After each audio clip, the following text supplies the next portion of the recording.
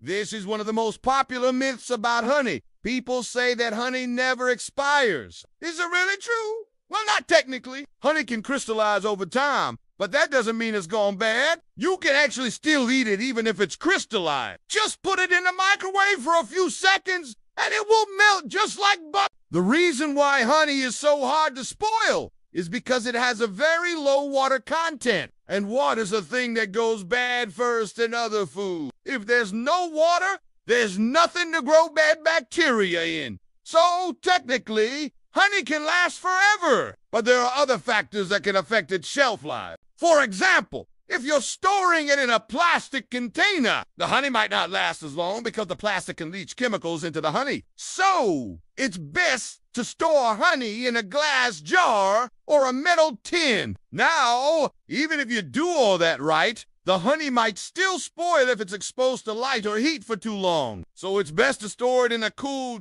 dark place. But overall, as long as you take these precautions, your honey will last a very long time. So don't worry about eating that old honey in your pantry.